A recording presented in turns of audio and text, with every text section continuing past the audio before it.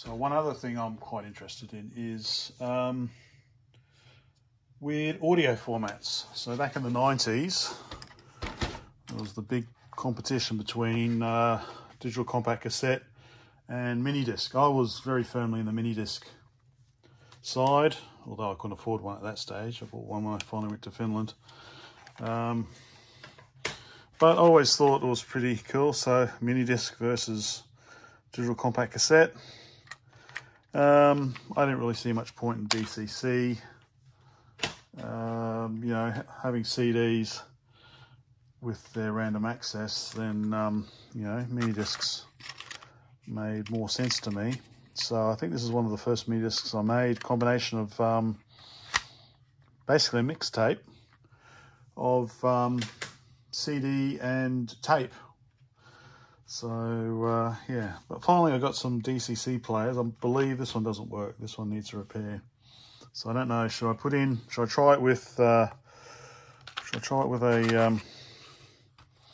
pre-recorded DCC, or you can just see the Metallica, or should I try it with a normal blank DCC?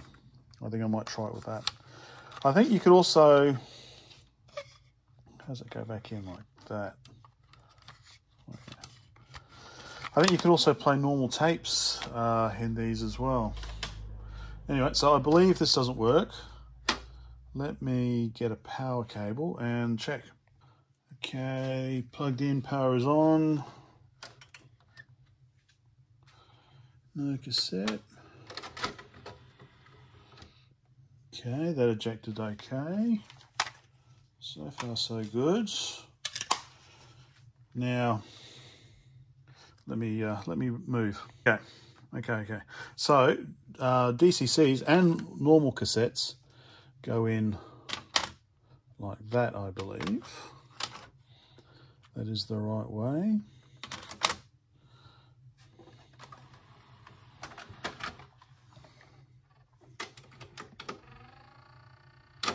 It does some reading first. Okay.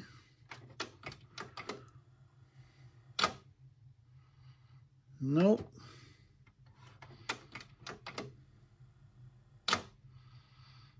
Okay. Pretty sure I've got something on that tape.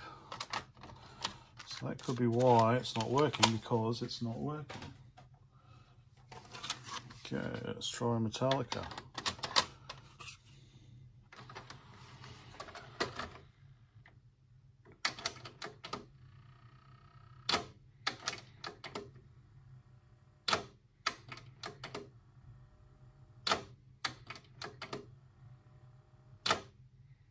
Yep, so definitely not working.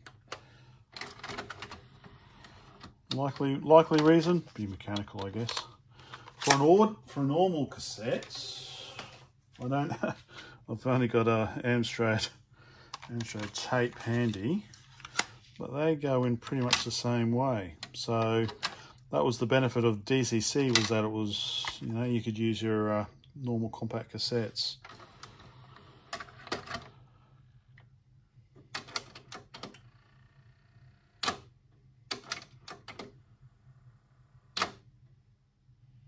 And that's not playing either. Okay. So yeah, so this is a DCC player 600, DCC 600. Let's open it up and see if it's some sort of mechanical issue. Cheeky. Torque screws on the side, not normal Phillips heads. Okay, all the torque screws are out.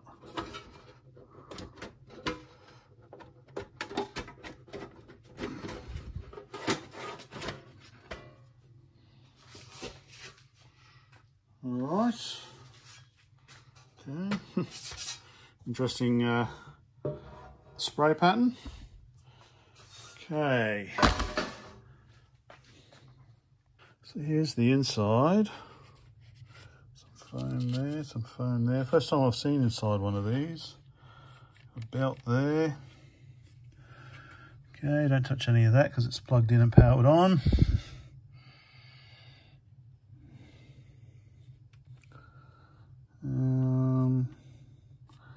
So maybe I should look online.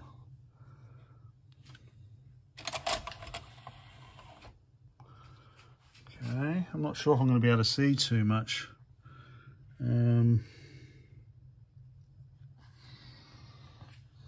Let's try a tape anyway. Okay, that way around. Okay, it goes down.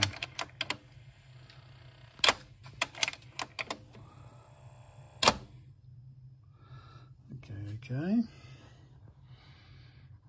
So I'm thinking, okay, that's some sort of quality control, analog, digital, something. So pressing play, so obviously some sort of head that engages there. I'm thinking, so that belt's just for eject, is it? Yeah, looks like it. So I'm thinking I might have to just maybe pull this out and maybe look at the service guide first.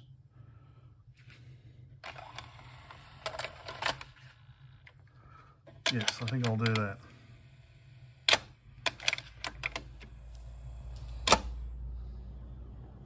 I had a thought before I do anything else, I might just try with, definitely with something that works, or should work, Metallica, pre-recorded. So,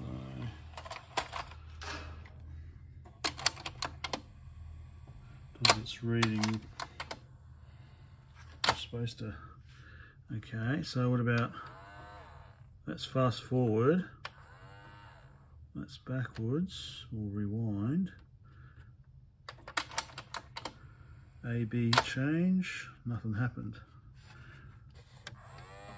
It certainly sounds like something is like some sort of gear or motor is just free spinning in there maybe. Okay, let's see.